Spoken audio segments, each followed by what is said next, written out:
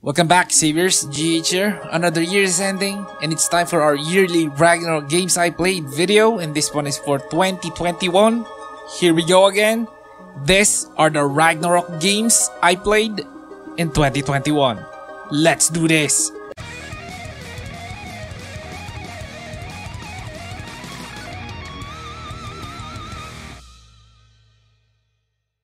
First game I'm gonna show you guys is Ragnarok Eternal Love. I checked the game out at right around October and I was presented with a completely different Ragnarok game. The character creation is not what I remembered. The classes are severely different, but it was interesting. I especially like the class I picked, which enabled me to use a mecha. That's always fun.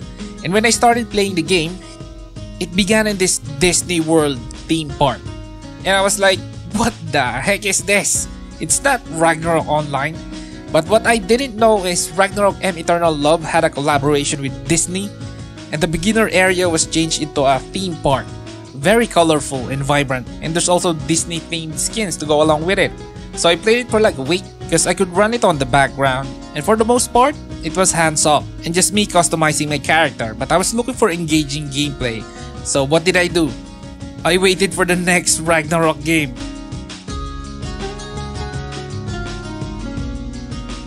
And it's called Ragnarok Battle Academy. And I must say, this is an entertaining game to say the least. I only played it for like a few hours because it was on beta test. And it was laggy. Remember the old school time where we played the original Ragnarok Online and we had bad internet and our character would rubber band? That's exactly what I experienced. And I hope they fix it on the release of Ragnarok Battle Academy because it's fun. It's a battle royale game based on the Ragnarok franchise. There's no release date yet, but they are preparing for another test soon.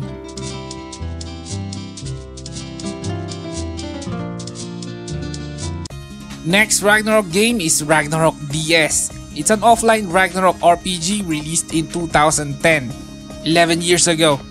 I came back and checked the game out again because I was in a journey to show you guys the Ragnarok games available. I don't know why.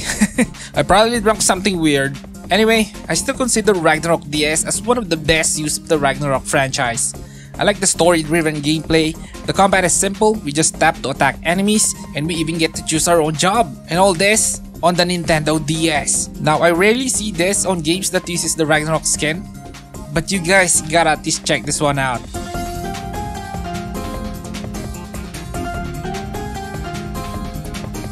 Next up is Ragnarok Battle Offline. It's a side-scrolling beat-em-up game based on the Ragnarok franchise. And in the short time I've spent playing this, I was definitely lost the entire time because I didn't know how to activate skills and whatnot. But when I learned it, it became fun, like a traditional beat-em-up game. And in Ragnarok Battle Online, we start out by choosing our job, unlike in the original Ragnarok game. And each of the jobs has its own skill sets. Now, if you're planning to try the game out, just use Google and type in Ragnarok Battle Offline. There's no site for this because it's a relic from the past and there's only a random guy sharing the game files.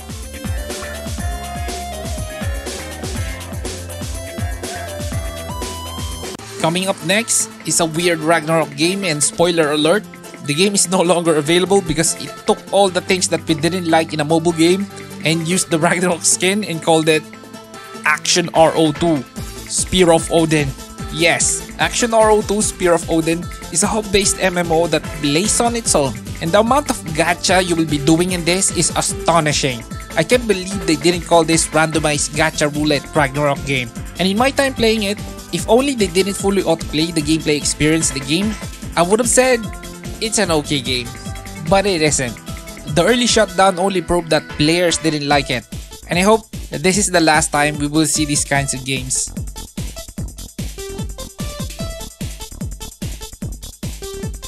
And of course, I was wrong because the Labyrinth of Ragnarok came out. The Labyrinth of Ragnarok is an idle RPG, a genre of games that I still do not understand. So I'm gonna approach this part of the video by just telling you guys what the developers wants to say, and here it is. Welcome to the Labyrinth of Ragnarok.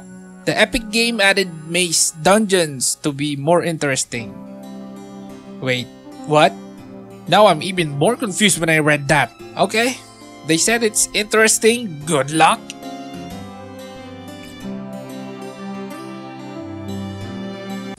Now, the butchering still hasn't stopped, cause Ragnarok Frontier is right around the corner. It's a browser-based idle MMO that's not in English. I'm pretty sure it's Indonesian, but I could be wrong with that. It's not my intention to show you guys the games that you barely play, but these are games that bears the Ragnarok Online skin. And I tried it, so I have to at least mention it. And in Ragnarok Frontier, for the most part, you watch the game play on its own. It does somehow look like Ragnarok, and it sounds like it too sometimes. But to be honest, it feels like a downgrade. But if you're interested in what you're seeing right now, the details are on the screen.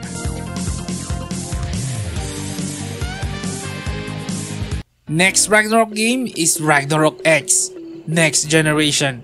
Compared to the previous Ragnarok games I mentioned, this one is high quality. I really like how the game looks. But, that's where it stops. Because like the previous Ragnarok games, it's also a game that plays on its own. You mainly get rewards and then maybe customize your character, which is fun. I acknowledge that customizing your own avatar is an RPG experience that's a fun and engaging gameplay. But it shouldn't stop there, because the combat should be the most engaging part of the game.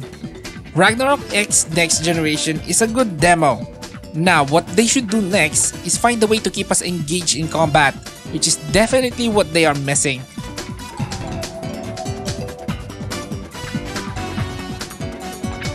Coming up next is a more recent Ragnarok game, and it's Ragnarok The Lost Memories.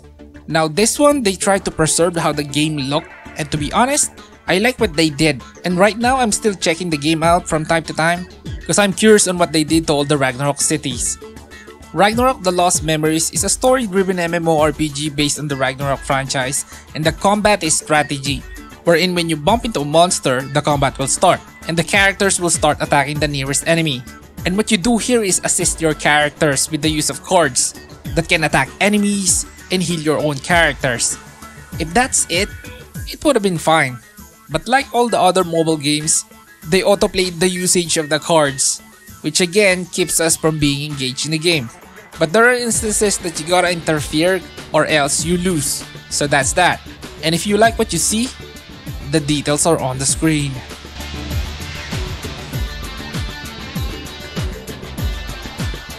And the last Ragnarok game is Ragnarok Online Prime.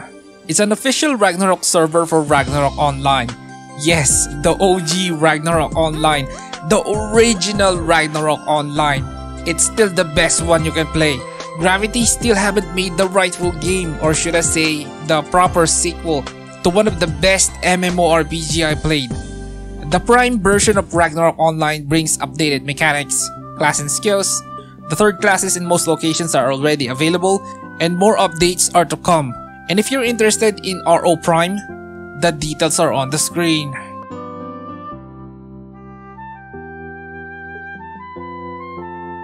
And if you wanna see the Ragnarok games I played in 2020, there's a link in the description, and there will be a card on top that's supposed to pop out. So yeah, that's another year of playing Ragnarok games, and I wish you all happy holidays. And this is Gaming Hardcore. See you in the next one.